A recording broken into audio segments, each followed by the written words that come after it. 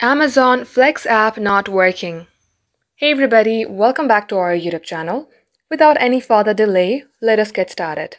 First and foremost, let's make sure that our Amazon Flex app is updated.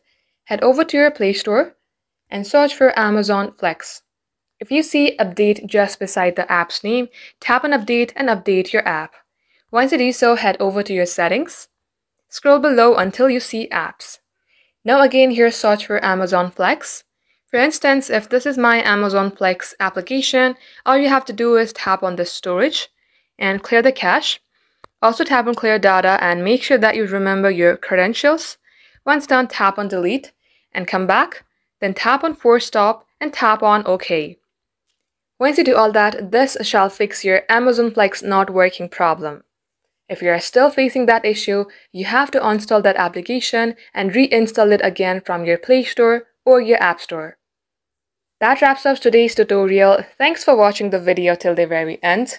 We will catch you up in our next upload.